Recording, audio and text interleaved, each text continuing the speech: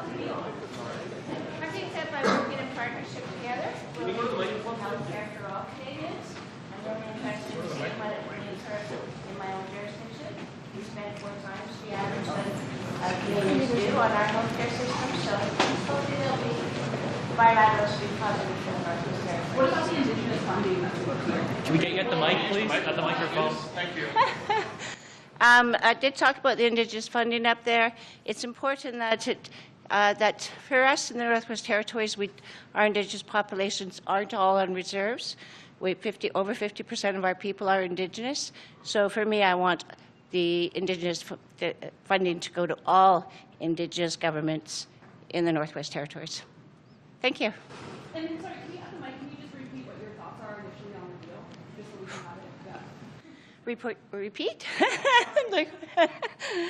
Yeah, I do think that by working in partnership together, we'll meet the healthcare needs of all Canadians. Canadians deserve and want proper healthcare, and I mean that is a primary.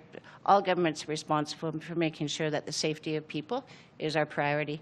So again, we're interested in kind of going through this proposal, figuring out how it works for all, and again, specifically for me to make sure that it meets the needs of the residents in the Northwest Territories. What was the feeling like in the room by all the premiers and territorial leaders when you saw the numbers for the first time? I think all of us were kind of trying to, in honesty, it came fast and furious to kind of comprehend it. Many questions out there.